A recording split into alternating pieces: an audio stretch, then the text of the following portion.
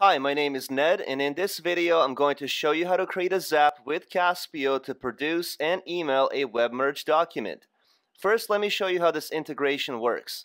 When a Caspio form is submitted, we will use Zapier to send the submitted data to WebMerge. From there, WebMerge, which is used to create the PDF invoice, will send the data as a PDF attachment via email.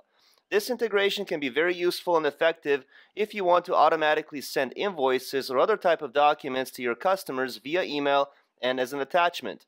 Now let me show you how easy it is to configure this without any coding.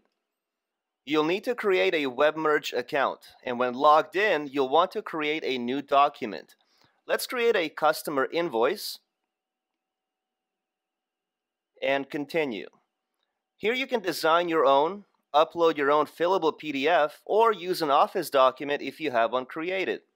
I'm going to use one of their existing templates, and I will choose the customized template invoice. Now let's create the document. You can modify this existing template if you'd like, but I'm simply going to keep it as is and continue. I want to output the document in a PDF format, and I will keep all the other settings the same. Let's go ahead and move on again. On the following screen, these are going to be your fillable fields for this template. Now would actually be a good time to go back to Caspio and verify that your fields from your Caspio table match the fields from WebMerge. The field names don't have to be exactly the same, but you should keep them somewhat similar so it's easier to reference later on. Let's go back to WebMerge. You can do a demo submission and test it if you'd like, but I'm going to move on. Now let's set up the delivery method next. I'm going to choose email and quickly fill out these fields. I'll use my specific email for now, but you can also point to the email in the form if you want the PDF to be sent to the email that's provided inside the submission form. We'll use something random for the subject line, and let's just put in NA for message. When done, save your delivery method and continue. Now that we have configured everything inside WebMerge, let's go to Zapier to connect Caspio to WebMerge. Log into your Zapier account and click on the button to create a new Zap. Let's give our Zap a quick name. First step is to find and select Caspio to be the trigger application. Then let's select New Record, which basically means that when a new record is created inside the Caspio table, we want the data to be sent somewhere else. In this example, it'll be WebMerge once we configure the action later on. On the following screen, you'll want to connect your Caspio account to Zapier. The pop-up screen will notify you that you need your Caspio account subdomain in order to link your Caspio account to Zapier.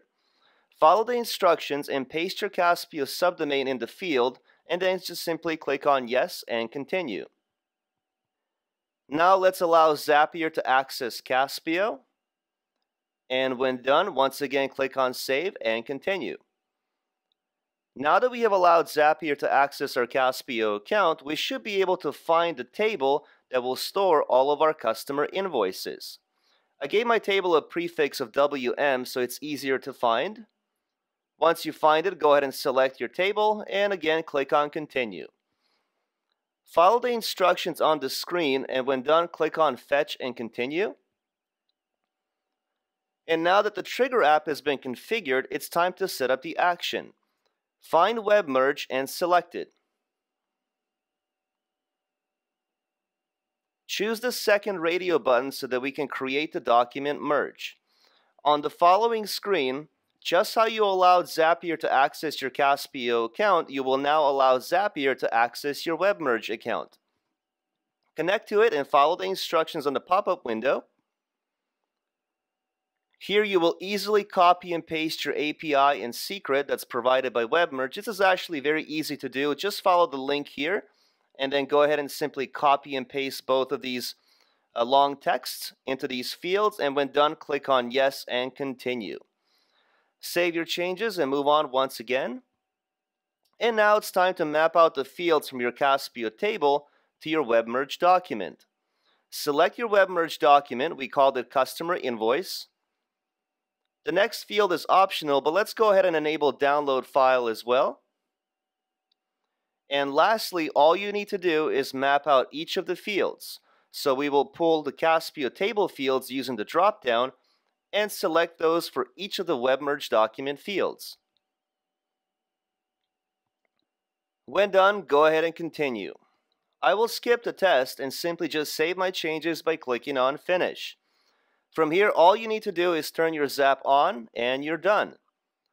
Now, when you complete the Caspio form, check your inbox and you should receive the PDF invoice with the information submitted via the Caspio form. So what did you think of this integration? Go ahead and tell us in the comments section below. Thank you for watching the video. I hope that you enjoyed it, and please don't forget to subscribe for any of the latest tips and tricks on how to use Caspio.